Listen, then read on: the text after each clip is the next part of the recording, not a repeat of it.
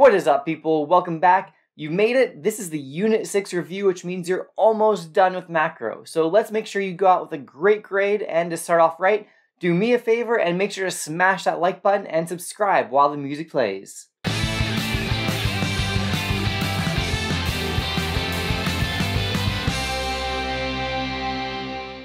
Hey, before we start, click the link in the description to get notes to follow along with this video. Okay, so this unit is where we finally admit that there's more than one country on Earth. Before this, we've often pretended that we were in a closed economy that didn't engage in trade with anybody outside of their own economy. This unit, though, is about open economies, where international trade and financial investment occur. Let's go ahead and start with balance of payments accounts. Balance of payments accounts are just a way to summarize transactions between people from different countries. It's just an accounting thing. Within the balance of payments, there are two accounts, the current account and the capital and financial account. The current account includes transactions that do not create a liability and includes three specific types of transactions: imports-exports, international transfers, and factor income. So whenever anything happens that affects any of those types of transactions, it's reflected in the current account by either adding to it or subtracting from it. When more money is going out than coming in, the current account is in deficit.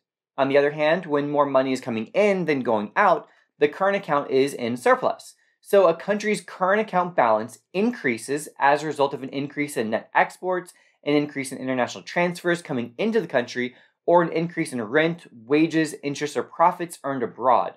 On the other hand, a country's current account balance will decrease if there's a decrease in net exports, an increase in international transfers going out of the country, or an increase in rent, wages, interest, or profits paid to people in other countries. Within the current account, there's also the trade balance, which is the difference between exports and imports. When net exports are positive, there's a trade balance surplus, and when net exports are negative, there's a trade balance deficit. Okay, then there's the capital and financial account, which records international transactions that create a liability and include transactions involving financial assets such as stocks, bonds, currency, and ownership of companies. These transactions can be conducted either by governments and central banks or by private citizens.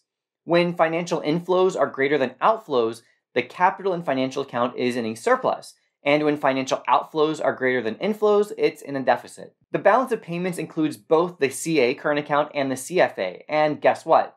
While each of them individually can be in surplus or deficit, taken together, they'll always be balanced. In other words, CA plus CFA equals 0. Or we can say that CA equals the opposite of or negative CFA. Okay, so now we're going to transition to the foreign exchange market and exchange rates.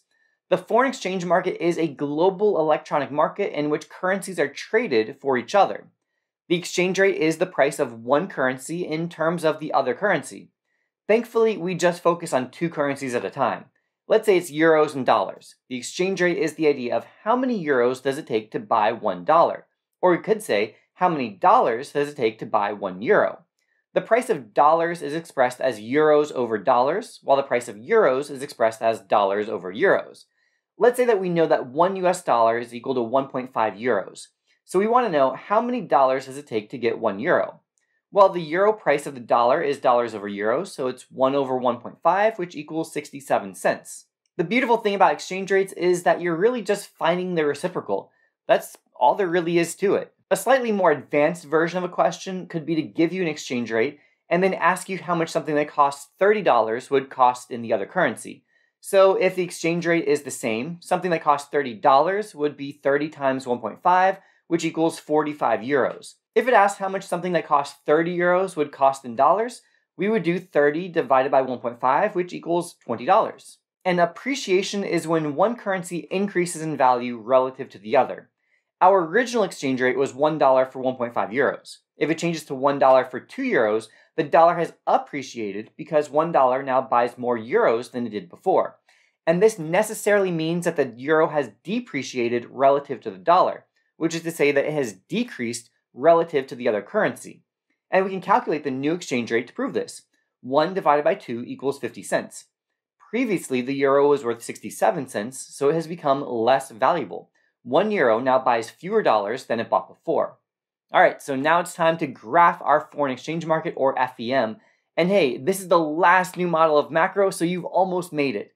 Okay, on the left is the market for the US dollar, and on the right is the market for the euro.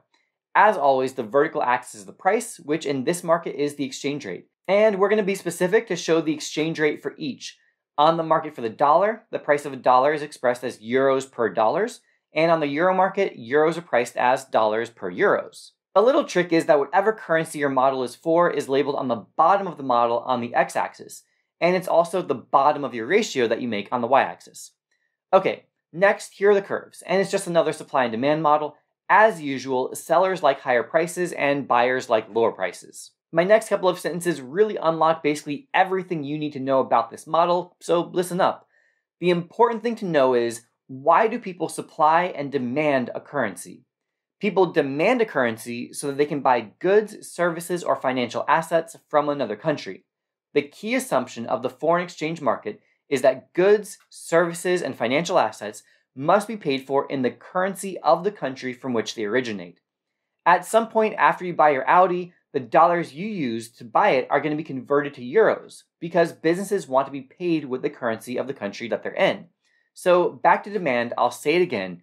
People demand a currency so they can buy goods, services, or financial assets from another country. People supply a currency so they can buy a foreign currency. Let's say that Americans want to buy a bunch of Audis. To buy Audis, dollars have to be converted to euros. The American supplies some of her dollars to the foreign exchange market because she's demanding euros. We could say that she's selling dollars and buying euros on the foreign exchange market. So we demand foreign currency to buy stuff from that country, and we supply our domestic currency when we demand a foreign currency. That's basically it. It's not too bad, right? Alright, so next up we have to talk about what will shift our curves. And I have good news for you, but you may need to sit down for this. The same things that shift the demand curve shift the supply curve. The reason is because everything we do in this section has two currencies involved, and so each change will cause people from one country to buy more stuff from the other country, meaning that they'll demand more of that country's currency. And at the same time, in order to be able to buy the foreign currency, they'll need to supply their own domestic currency on the foreign exchange market. This means that the supply will always shift for one currency while the demand shifts for the other. Now, since this is a review video, I'm going to go through our various shifters pretty quickly. But when you're taking a test or trying to figure out one of these questions, I don't want you trying to rely on a memorized list of shifters. I want you to consider the scenario and then decide, will this cause Americans to buy more Japanese stuff, or will it cause Japanese people to buy more American stuff?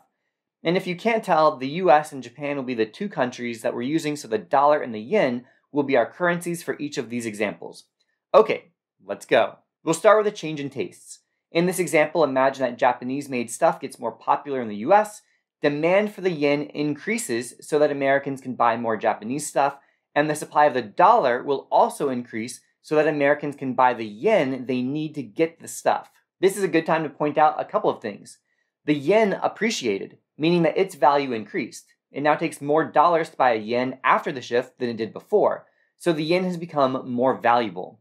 The dollar has depreciated, so its value has decreased. It takes fewer yen to buy a dollar now than it did before. So when one currency appreciates, the other must depreciate. This is because they are priced in terms of each other.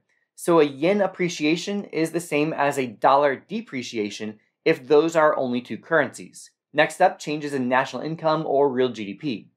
The currency of the country that has slower income or GDP growth appreciates, while the country with a faster income growth will see their currency depreciate.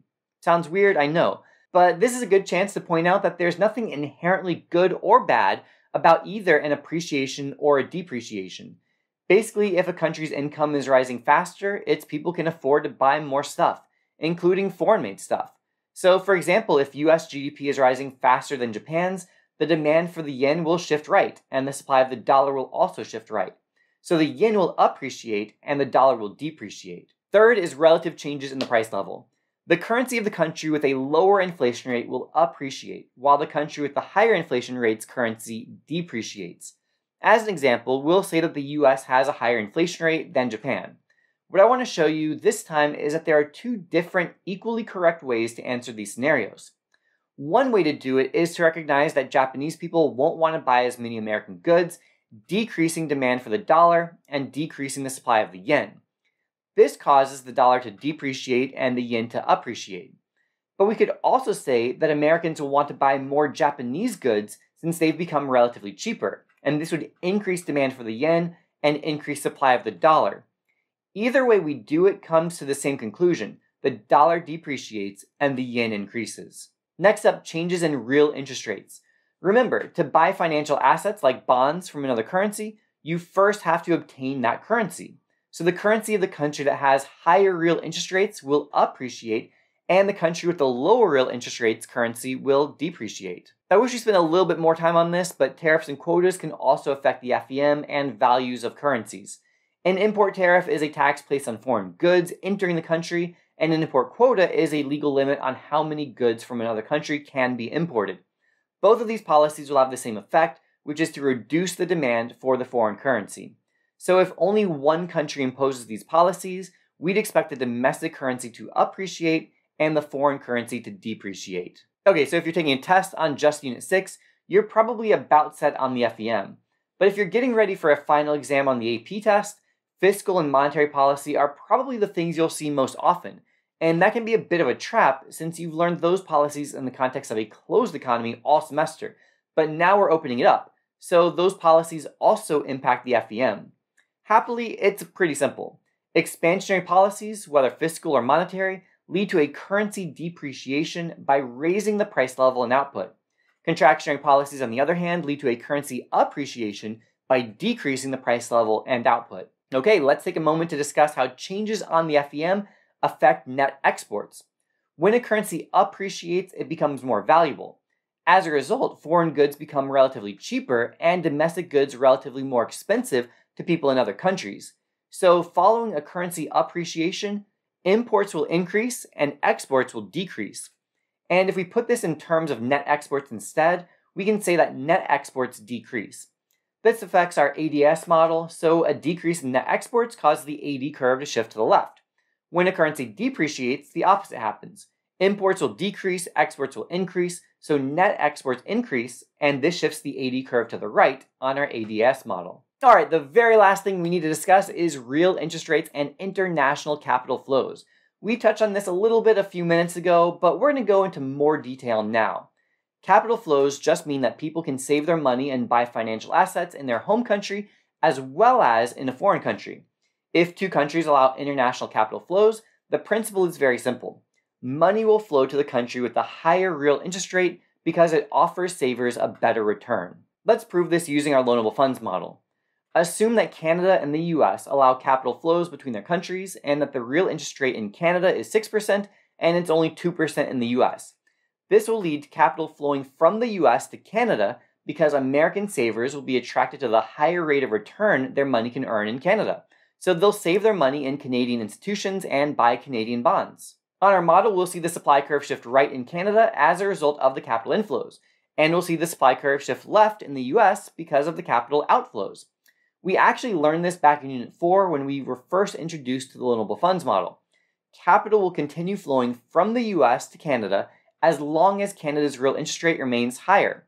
The capital flows drive down Canada's interest rate and raises the US's, and we'd expect both interest rates to converge somewhere in the middle, for example at 4%. Additionally, we can state that capital tends to flow from slowly growing economies to rapidly growing ones because the faster growing economies usually offer a higher real interest rate. And remember that changes in real interest rates affect the FEM like we just did a moment ago. So be careful when you're answering questions about this to make sure you're thinking about the right model. Alright, well, congratulations, you've made it to the end. Until next time, this has been a Money production. Thanks again for watching, and since you made it all the way to the end, I'd really appreciate it if you could smash that like button and subscribe if you haven't. I'll be here for you when you're studying for your final or the AP exam, and if you're looking for a good study guide, make sure to check out Macro in 250 Words. The link is in the description, and I'll see you in another video.